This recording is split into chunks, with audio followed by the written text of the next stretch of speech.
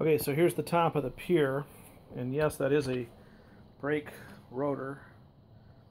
This is a Pier I made out of a welding gas bottle, and I welded a brake rotor on the bottom and a brake rotor on the top, and that's I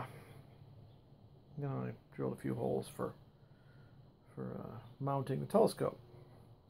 And there's the wedge, and the telescope's over here on the ground on a pad, and LX200, Meade LX200. So the tripod, I'm not using the tripod. I may end up selling it, I don't know. And it, it had this thing here, this thing for the wedge. So I kind of needed to duplicate that, and it had these holes to screw the wedge down in. Oh, here's the dog. Doggy, hey, Sirius. There he is. Anyway, so it had these holes here. This is my messy observatory. And I had to duplicate that to mount the telescope onto this, because this circle right here is too small. So I needed an 8-inch piece of metal. So I bought this piece of metal, and that's about how it's going to go right there.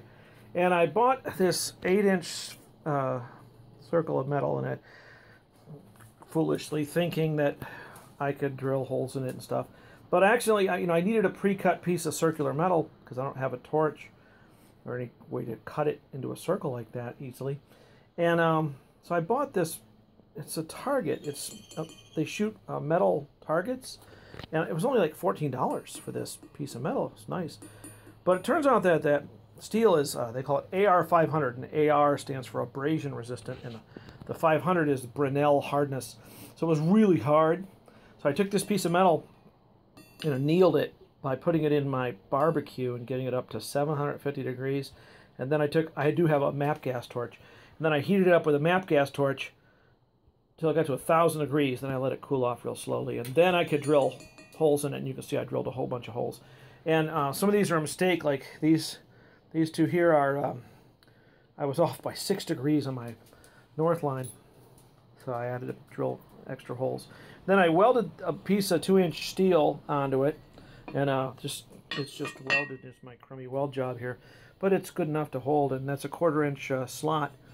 Just drilled some holes and filed them until they were.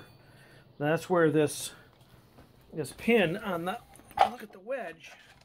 This pin here, so you can adjust east-west, and then this allows you to adjust north-south. So there you go. Meade LX200, that's a Super-Wedge, and that's the adapter plate for the Pier, and that's just, I think it's a 3/8-inch target,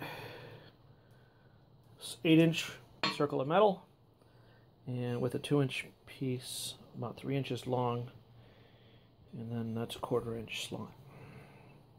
And I think that's a 1/2-inch hole, and these ones where they're actually threaded. I used a tap on those to thread them, 5/16, 18, and that's it. That's the adapter plate. All right, so now it's attached, good and solid on there. I'm only using 4 screws because I only bought 4. Now there are 5 holes, and the 5th hole doesn't went out. So I have on this Pier, I drilled a 4-inch reach-in hand hole, so I actually literally just nut and bolt that on. And that's south that way, so north is this way.